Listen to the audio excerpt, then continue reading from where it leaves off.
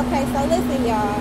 I just wanted to make this very, very quick video. Okay, first though, I need for you purpose people to subscribe to this channel and like this content. Okay, the only way my page is going to grow is if you participate in the growth. Okay, purpose people, listen, I need to reach more of God's people, and I can only do that with your help. Okay, so please subscribe. But I'm coming here with a motivational Monday tip. All right, now listen, this is for my business owners. Business owners, are you interested in your business surviving past your death?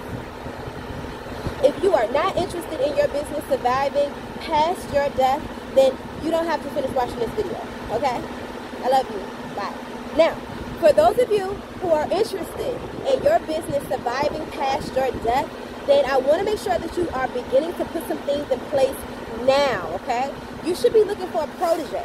If your children aren't in the lineup, if anyone in your family is not in the lineup, then you have to start looking for a protege elsewhere, outside of your family, outside of your lineage, okay? And don't be picking through, you know, some certain type of favoritism. No, this person has to have a drive that resembles yours. Do you understand me? This person has to have a heart, a like spirit that resembles yours. God goal-oriented individual that resembles you in order for your business to survive past your death. There are so many other places and things that you have to put into place, right? But the most important thing is a vessel.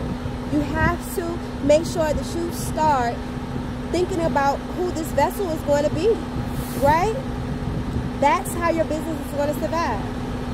That's how it's going to survive past your death, okay? So I just wanted to come here and get your juices flowing, okay, about your business surviving past your death. I mean, hey, it's simple. It's 1, 2, 3, okay? I ain't got nothing else to say about that. Think about it. Comment below. Peace.